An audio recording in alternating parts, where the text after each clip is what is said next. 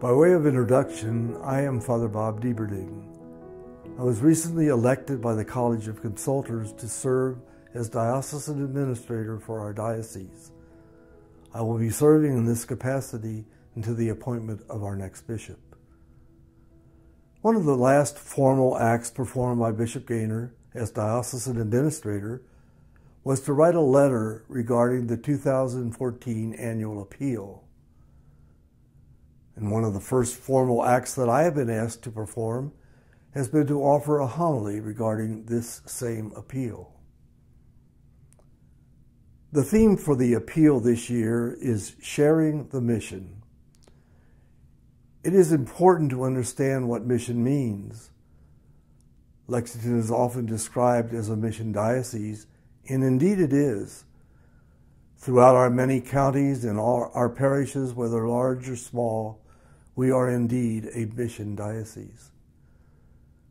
That mission is to continue the mission of Christ, to bring the good news to all people, to make Christ present to all our brothers and sisters in all that we say, in all that we do.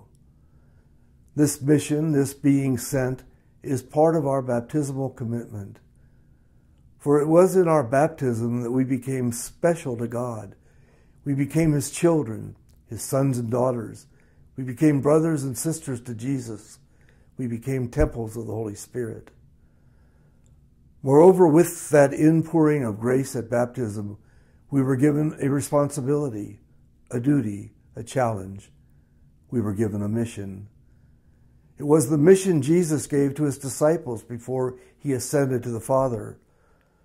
Go into the whole world, He said, and make disciples of all people, baptizing them in the name of the Father, and of the Son, and of the Holy Spirit.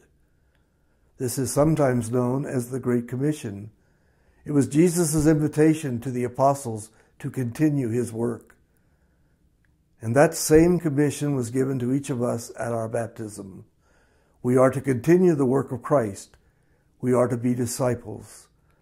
And so when we speak of our baptism, it must not be thought of only as a time in history when we became a part of the church.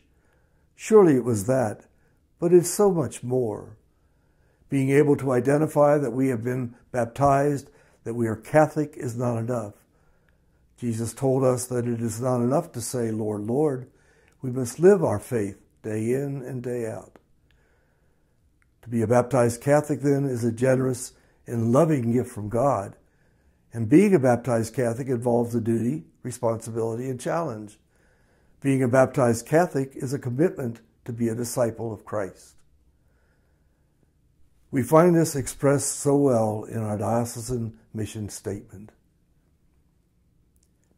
Guided by the Holy Spirit, we witness to Christ's saving love as disciples and missionaries in the 50 counties of our mission diocese. As a Eucharistic people, we celebrate the sacraments, promote justice in word and deed, minister to the spiritual and material needs of all, and evangelize by living and sharing the Word of God and the teachings of the Catholic Church.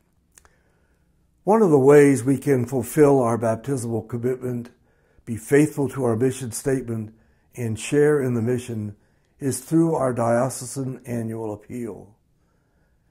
Each year, as parishioners in this diocese, we are invited to renew our commitment, our mission of bringing Christ to all our brothers and sisters throughout our 50 diverse counties. The needs addressed by the annual appeal are real. Throughout the years, because of your generosity, funds have been made available to assist the work of Catholic Charities, give assistance to our parishes, help with the funding of Catholic education and with clergy and diaconate formation, and support diocesan-wide programs that educate and evangelize. Your generosity sustains our diocesan commitment to be Christ to all. We are most grateful for your generous gifts in the past. And I now ask you, Please be generous once again. If you have not been able to share in the mission in the past years, please consider fulfilling this responsibility to be faithful disciples of our Lord this year. One of the important ingredients in our annual appeal is prayer. We pray that God will open our hearts to reach out to those in need. God will never be outdone in generosity. May I close with a thought I saw once on a church sign in a rural community here in Kentucky. The sign read, "Give to God what is right, not what is left." God love you all.